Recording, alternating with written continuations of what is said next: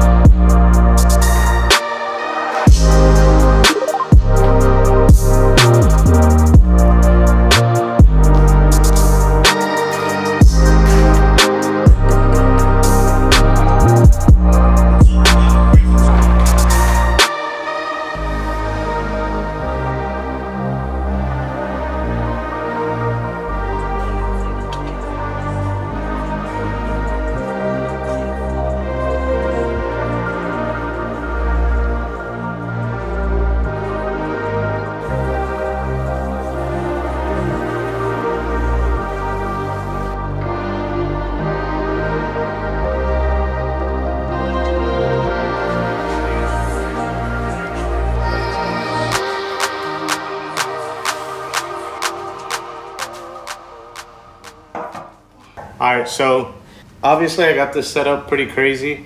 I took a couple clips off that I really didn't need to take off, but oh well, we learning as we going.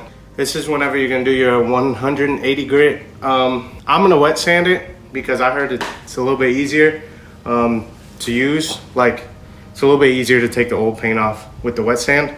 So yeah, we're gonna get started.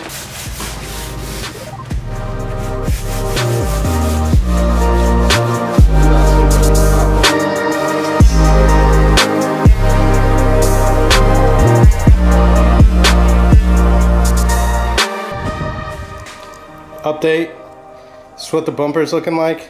I've just fully gone through the whole pack of 160, 180 grit, I forgot. I definitely need to go get another pack because it's not done. There's still certain spots that I couldn't get it with the electrical sander just because there were curves, and I kind of don't want to, like, obviously I'm not worried about burning through the paint, but I am worried about going like too deep to the point where it's gonna leave like, I don't know, like an indent or something. So I want to do those like tricky spots by hand. But I don't know if I went through this whole pack super fast because it was electric, but I think that the goal was definitely to get it to this point, because I think this is the primer under the black. But like, it was so hard to get to this. But I did this part right here by hand, and we got to it pretty easily. So I mean, I've got a couple tiny pieces. You can see all those pieces, but I got a couple tiny pieces that I might try to still hit it by hand. But yeah, definitely take your time with this prepping, because I heard this is the most important part to make sure your paint comes out good. So I might spend today and tomorrow on this, but I'm enjoying the process. All right, so bumper's done being sanded. I think it's enough. We will find out with the end result, but if I can give one pro tip, wet sanding is not as effective as dry sanding. I don't know why I tried wet sanding. If you guys want to roast me in the comments for that, go ahead. Ready to lay some primer on this thing. The garage is a little bit like dirty, messy, and I'm not gonna go the full extent of putting up like plastic to make like a booth. So I'm not gonna expect this paint job to be perfect. I'm not gonna expect to not see some trash in the paint. But yeah, let's get into it.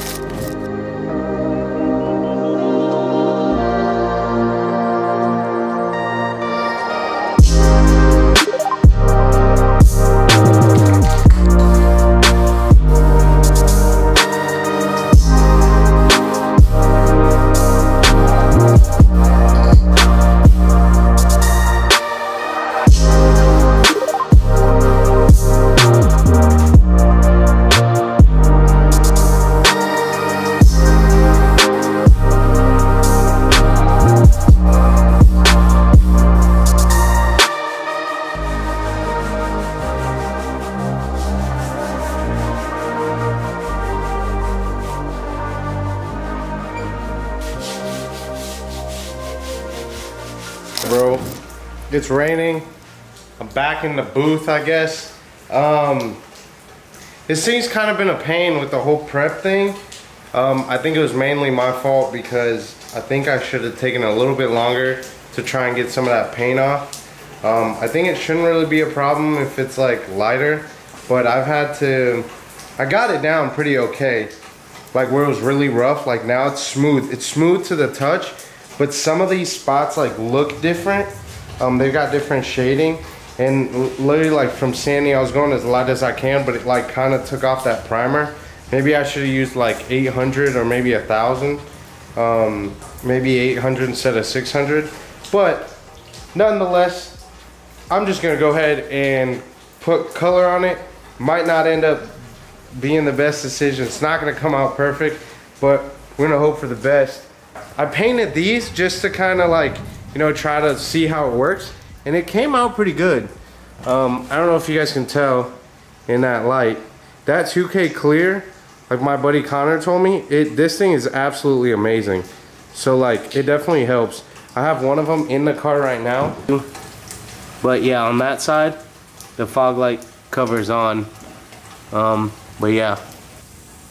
Yeah, let's hope for the best. Something else that I ended up going and getting is this wax and tar remover. Wax and tar remover, and then a tack cloth.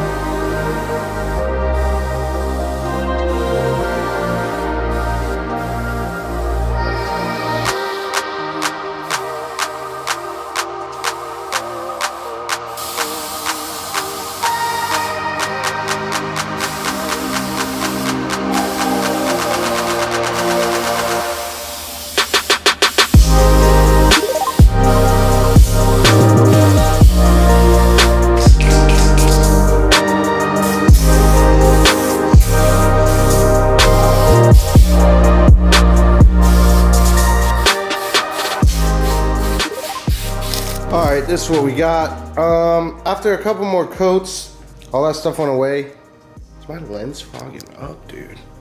So now it looks good. All looks even, except for a little bit of rough spots. But we're gonna move on to the clear coat step. God, dude, why is this? Now I'm gonna get some water and lay down some water on here.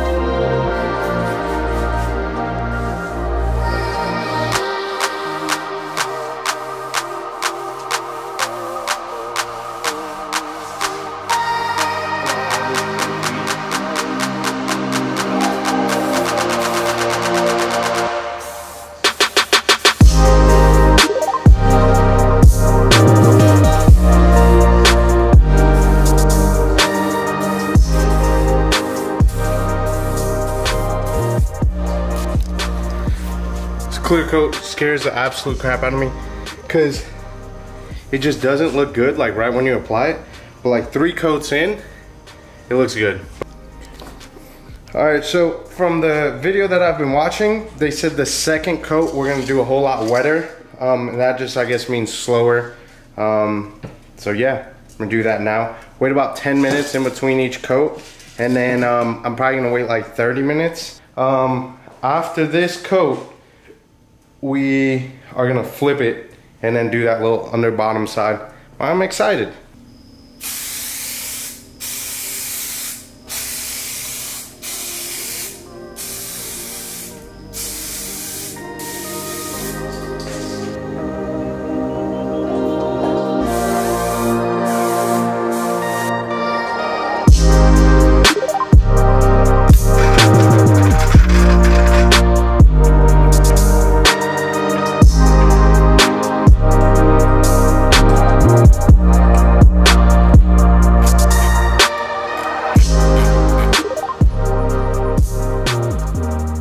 So the little like inside trim thing on the passenger side, it's a whole lot bigger, and there's only 3 screws for the driver's side. And now we gotta do the 4 big bolts, I think, in the back of the inside the trunk, remove all the trim.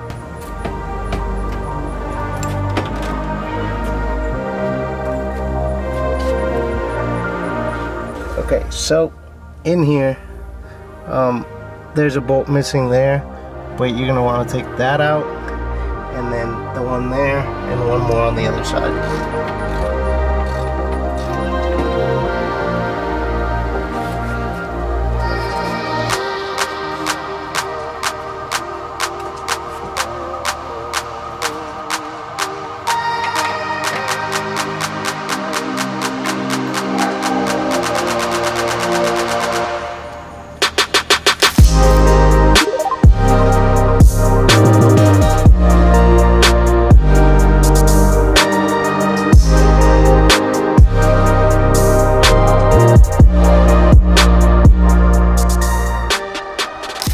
Alright guys, so yeah, that's pretty much it.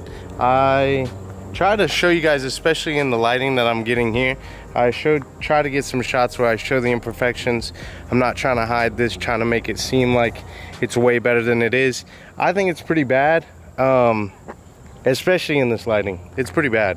I'm not even gonna hold you, but like I said, we learned a lot. I'm gonna end up doing this quarter, the roof and the hood, so I'm glad that I learned on this.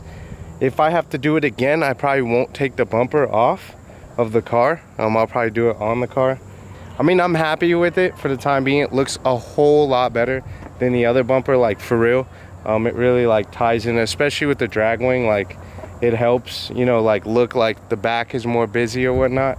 But yeah, if you guys enjoyed this, don't forget to hit that thumbs up. If you got any questions on anything that wasn't like clear enough, don't forget, like, you know, just comment down below if you got any questions, because I like to think I'm really good about answering everything, and you know, I like talking to you guys in the comments. So all right, at this point I'm just rambling. I'm gonna end the video here. Hope you guys have a good rest of your weekend or week whenever you're watching this. Ciao. You know, I'm on go. You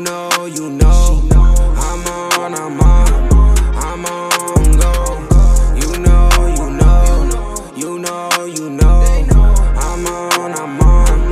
I'm on go. My rest don't fold, my wrist froze, my whip too cold, my merch getting sold.